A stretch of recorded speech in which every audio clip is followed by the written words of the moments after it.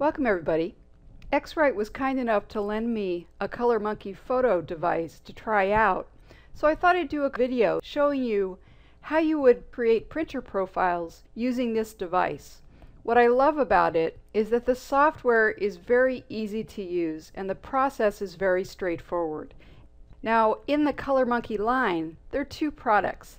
The display product profiles your monitor, and it runs about $170. The photo product profiles your monitor and can create printer profiles. Now, in order for your printed results to match your monitor, you do need to have both a printer profile and to profile your monitor. The Colormunki photo device, which also creates the printer profiles, runs about $450, so there's a significant premium. Now, you can get printer profiles from other sources. Most paper manufacturers create and give away free printer profiles for their papers. If you're not satisfied with those, or you're working with papers for which profiles are not available, you can get custom profiles made from third-party services. But if you're not satisfied with your paper manufacturer's profiles, or you're using a lot of papers for which profiles aren't available, then it may be economical for you to invest in a device such as this. Now, this is actually much cheaper than a lot of devices on the market. So in this video, I'm going to go ahead and create a printer profile. So I'm going to click on Profile My Printer, and I'm going to create a new profile. I'm going to choose my Epson 3880 as the printer I want to profile. And then I would need to make a profile for each paper that I'm using. Every paper will handle the inks differently, so I need my profiles to be paper specific. I'm going to go ahead and do this for my Hahnemühle Photo Rag paper, and I'll go ahead and click on Next here. And the next step is to actually print a test sheet that has these 5 strips of color swatches. So the software knows exactly what colors these are. Once this is printed, I'll use a device that will actually read the printed piece of paper to measure what the output is. Then the software will compare what was actually printed to what it expected, or in other words, what's accurate, will calculate any inaccuracies and build those into a profile so that as your photos go to the printer, those inaccuracies are corrected for. So I'm going to go ahead and hit print here. This is telling me that I've got to get the settings correct in my printer driver, my printer software, in order for this to work correctly. So I'm going to go ahead and hit continue, and it's going to bring up my Epson printer driver. Now, this would look different for a different printer. It definitely will look different on a Mac, but there are 3 settings that are absolutely critical. So I'm going to go ahead and go into properties here, and the first one is the media type. This is the generic paper type. The specific paper is Hahnemühle Photo Rag, but I need to set the generic media type. Now, I know how to set this because I've read the instructions from Hahnemühle on what to use here. So this would come with your paper, or you'd find it on the paper manufacturer website. So in my case, for this paper, Hahnemühle says to use Velvet Fine Art media type. Next, I want to set the print quality, again, according to the paper instructions. So in this case, I want to set the quality level to 4, which is 1440 dpi. For glossy papers, generally it's going to be 5, which will be 2880. I'm going to go ahead and turn off high speed here and say OK. So media type and quality are determined by the paper manufacturer. The next one, and what's absolutely critical in order to get a good result, is to turn color management off here in the printer driver. So I know for my printer that I click on Custom here, click on the drop down, and turn this off. But look up in your printer manual how to turn off color adjustment or color management. So media type, quality, and color management. I'm going to go ahead and hit OK. And if I did this again, it would send that test chart to my printer. I've in fact already printed my test chart, so I'll hit cancel. Now, if I had printed and then I hit next, on the next page here, the software would count down 10 minutes to measure the drying time of my print. So you want to make sure that your prints dry for at least 10 minutes before you measure the results. I've already printed my target and it's dried, so I'll skip this. I'll go to next. Now it's time to actually use the device to read the results. Now you're not going to see me do this, but I'll throw up a diagram on how this is done. I'm simply going to click on the button on the device and drag from the bottom to the top on the first strip. This took me a little bit to figure out, but there's a video here and then there are text instructions right here as well.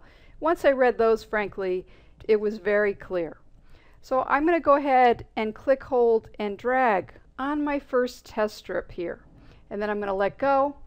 And because this jumped to 2, it means I was successful on 1. And I can go ahead and click, hold, and drag on 2 with the device, and then on 3. Now that I didn't do precisely enough. And I'll go ahead, click and drag to do it a bit more carefully. And we're ready to go. So I'll do number 4, and then I'll do number 5. Now that it's not highlighted, I know I've done the whole thing successfully. I can click on Next. And now it's generating a second test sheet for me to print based on the results of the first one that I scanned. It's producing swatches for colors that it needs more information on or more refinement. I would go ahead and print this one as well, and I would need to go back into the printer driver to reset the settings. I found that they're not sticky from test chart to test chart. So media type, quality, color management. I'm going to go ahead and cancel out of this though. I've already printed mine. I'll click on Next. Here's the timer to count down on the drying process. I'll skip this, go to Next, and now I'll scan that second test sheet that I printed out. So click, drag to the top. Now when you get to the top of the strip, you should actually drag to the left. So click, drag to the top, and then drag to the left in the white. That's in the instructions. Let me do the third one here, and then I'll do the fourth one. And you can see I'm actually getting better at this as I go along. The next step is to actually save this profile. So I'm not going to save it with this name. I'm actually just going to save it as test so that we can find it. I'm going to show you how to pull this up in Lightroom. I'm going to click on Save. It's going to calculate this profile. I'll click on Next, and in fact we're done. Now next, what I want to do is show you how to access this profile in Lightroom.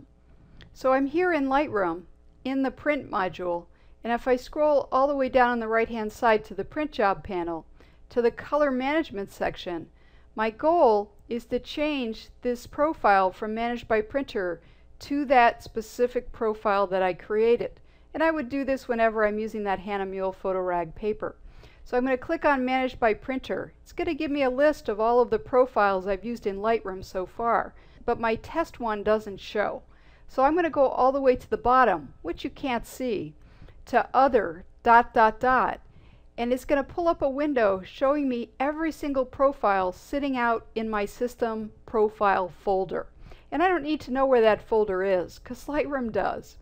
So what I want to do is find that test profile, or that new profile I had created, put a check mark next to it, and then say OK. And then from now on, it will appear in the drop down here. So now I'm ready to actually print with this profile. Now of course there's more to printing with profiles and printing in general, and that's not the purpose of this specific video.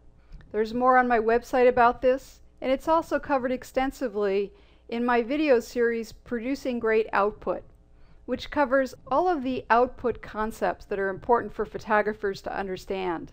Color management, calibrating your monitor, what printer profiles are about, size and resolution, sharpening, etc. And then goes into the 4 output modules. So how to create great books, slideshows, prints, and web galleries. It's 12.5 hours of instruction on 55 videos. The last thing I want to show you very briefly here in the Colormunki software is that you can continue to refine your profiles if you're not completely satisfied with them. For example, if you print out a particular photo and find that one or more colors in that photo are not printed as accurately as you'd like, you can use that photo to refine the profile. You would click back on Profile My Printer here, and now you would choose to optimize an existing profile, and you choose the profile you want to work on. So we'll work on test, and we would load the photo that we wanted to analyze. Now this needs to be a JPEG or a TIFF. So you'd need to export a JPEG or TIFF copy from Lightroom to be able to use it in this software. As it says here, the new target or test sheet will be generated based on colors that it finds in this photo that you load. Then you would go through the exact same process of printing out that test sheet, reading it, and rebuilding the profile. So this is all great functionality with X-Rite's Colormunki Photo. I'm Laura Hsu. I hope you've enjoyed this video.